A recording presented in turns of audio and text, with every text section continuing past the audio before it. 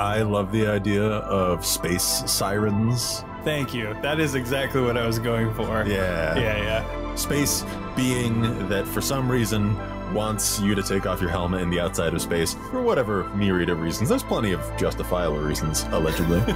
Probably for smooching. Definitely. Yeah, almost definitely for smooching.